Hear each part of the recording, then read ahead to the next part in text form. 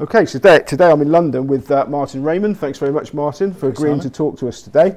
Right, how would you describe what you do for a living? Currently at the minute, I suppose I've been punting professionally for about 20 years or so, certainly the last 15 years.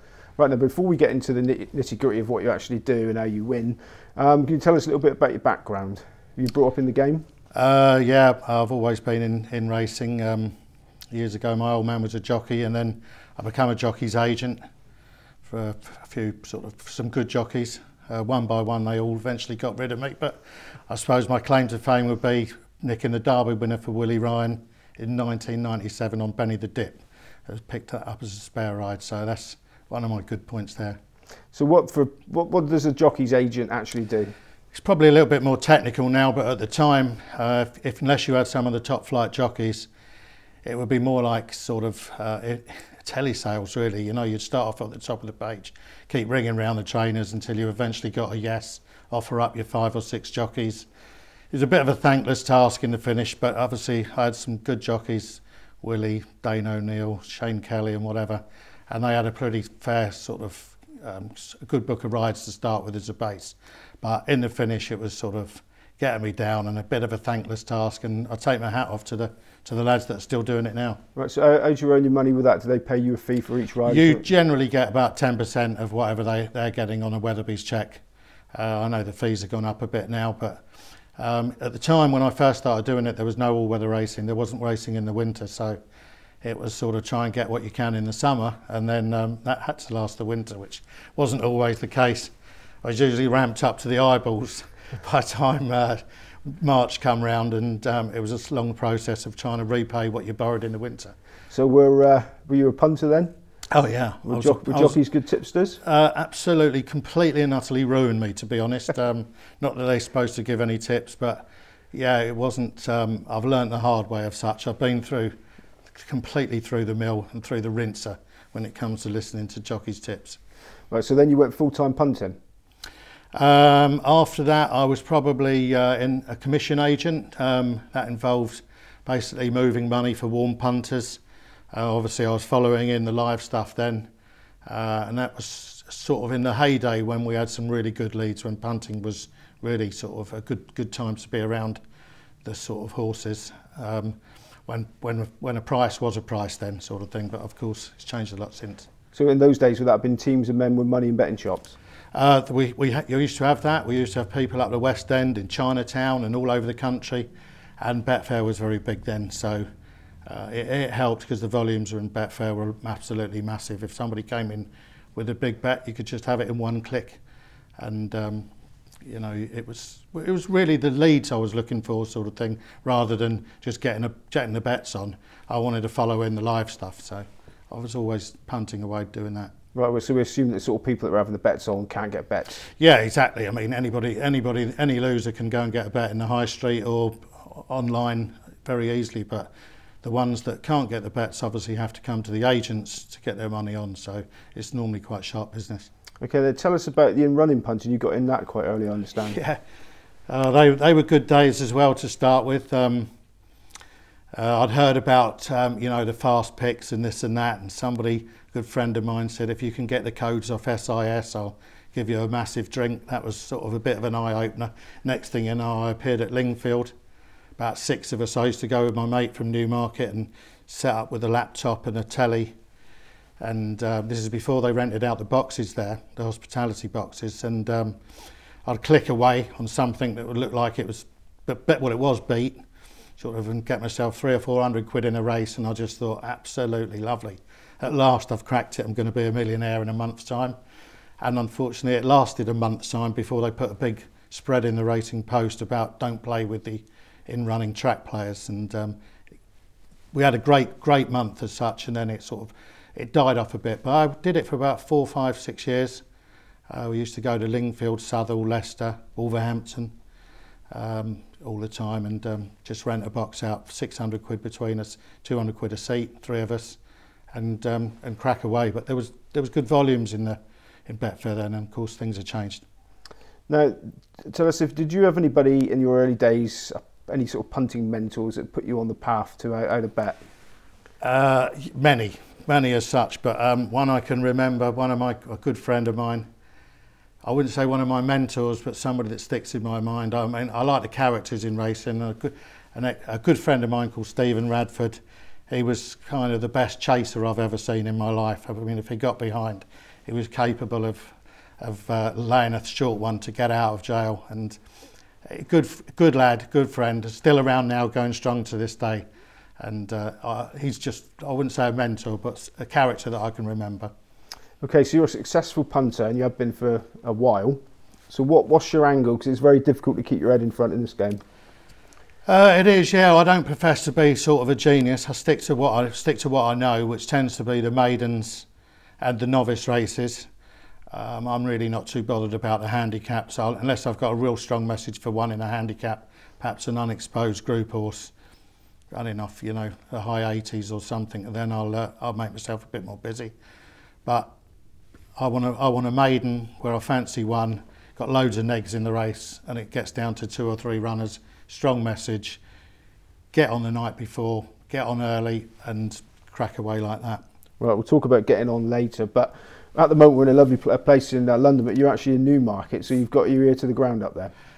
I'm not short of tips, that's for sure. I've got people feeding me with all sorts of live ones, good ones, crap ones, nonsense. Most of it you can just sort of put your fingers in your ear and forget about it. I like a money tip. I like it when somebody puts their money where their mouth is and says, there you go, there's my 400 quid. Can you get me on this? And then I'll drink them for it afterwards if they get it right. If they get it wrong, then, you know, a lot of them have. I just block them. I don't want to know anymore.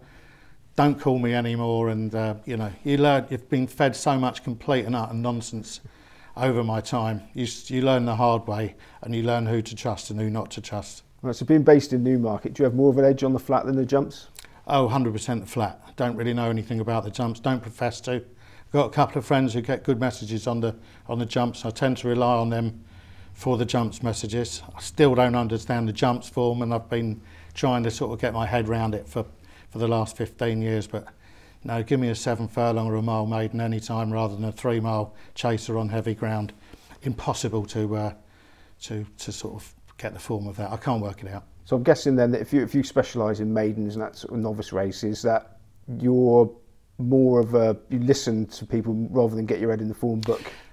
Yeah, you're exactly right. I mean, I've got what I think is a reasonable opinion on those maiden races. If they're unraced, I've got some sensible people in some good yards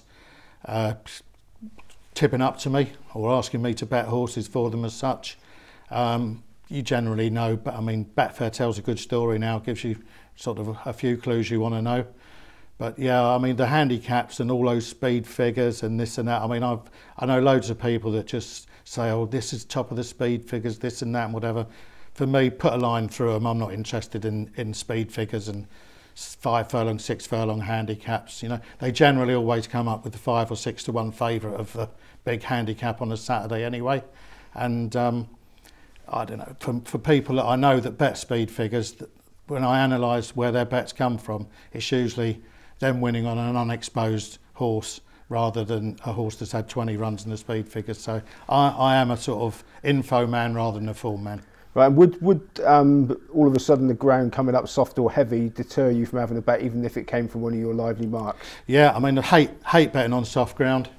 Can't stand it. And heavy ground do my absolute brain. So I'm you know, I'll confess to that. Most people like to say, oh, I'll look for a heavy ground horse and whatever. I'd prefer just to kind of half walk away when it's like that.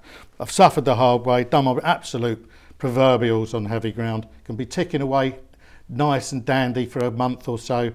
Win, win, win, win, win. Have loads of winning days. Heavy ground comes and I can do the whole lot back in a day, which is painful and heart-wrenching. So would you become a layer in those circumstances? Not always, you know. I'm more of a punter than a layer. I don't lay that many horses. I find that the value sort of lies in the punting really, and if I click that pink button, it's just incredible how many times they just win. Whether it's evens, 8 to 1, 10 to 1, 6 to 1, I can take £20 off their back just by clicking in 100 quid on that. Right, so I'm a punter, not a layer. Right, Martin, talking about clicking, I had a mysterious message last night from somebody that said to ask you, that said no one's quicker on the click to the in-running coupe Is that no? That's a big edge apparently. Do you want to talk about that? Well, we used to do the in-running, like I say, it was fantastic, and I used to go in a hotel room at Lingfield. I used to have the maintenance man squared up, so you could get in it was 200 quid in a box, but I had the maintenance man squared up and used to give him 25 quid a meeting. He'd unlock one of the rooms for me, and I'd just be in and out the door. So it got my exes down. There was only 8 rooms in the hotel there that had sort of the live feed in, and I was the only one in one of the 8 rooms at the time. So it was good days then. You could click away in 50 quid, 100 quid a click, and get good money. But you know, the in-running's gone now. Don't really do it anymore. Lots of the lads still do it, but you know, I think they're fighting a losing battle. Now the other message was the non-runner coupe.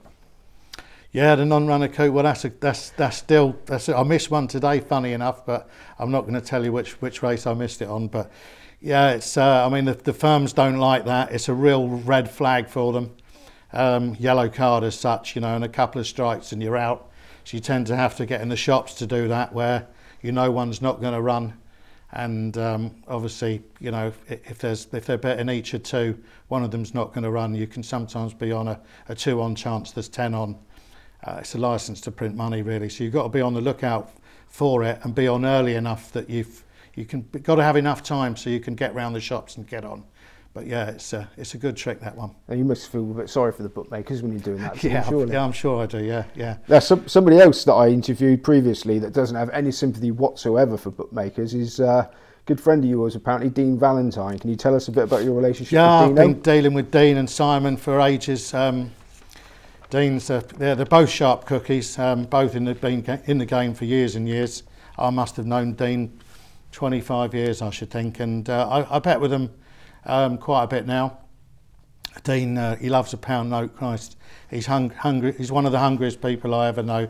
Doesn't leave much meat on the bone for anybody. And his partner Simon, well, he's a great lad as well, and but sometimes a bit of a complete buck when he gives us a tip. But there you go. I've done a lot of business with them over their years, and they're both good lads to deal with and know the time of day. Dean shifts and more money, so by rights they should have the keys to the safe. Well, yeah, but Dean did tell me that they also endure some quite bad losing runs. How do you deal with them when they run up? Well, you know, it can be sort of quite soul destroying when you have bad runs. Short head, for whatever reason, you know, everybody has 101 chances beat on them. I've had thousands of 101 chances, like, you know, you go down and have a drink afterwards, sit down the pub, wander around Newmarket High Street talking to myself for quite a while, find a nice quiet pub to sort of sit and talk to myself in and analyse it, and then only for a nuisance to come and tap you on the shoulder and ask you how your luck is, sort of thing, when you've just done your brain. So it's hard to take the losing runs. You have to keep going, cut your stakes down, and you keep persevering, but something will turn up to get us out of it. It usually does. That's interesting, because your friend, in inverted commas maybe, that texted me last night said you're known to be quite an emotional punter. Now, does this affect your judgment at all, or do you lead you to chase? Good question. I'm gathering I know who that's probably from. Yeah, I can be an emotional punter. Well, who can't be? If you're not an emotional punter, you shouldn't be doing it, should you? It's all right if you've got a big enough tank just to absorb the losses, but sometimes I'm sure every punter at their time has been on oxygen and you know, had their last whack on something. It gets beat a short head. Of course you can be emotional and throw things at the telly and snap the remote controls, and we've all done it, and me most of all. And I can, you know, I'm probably right, emotional, but on the other side of the fence, when you've had your last few quid on something, a good bet on something, your absolute lot, and it wins, it can get quite emotional. You can be out of it, and I've been in it a lot of times and managed to wriggle out of it a few times. So it's great when you're back on your feet.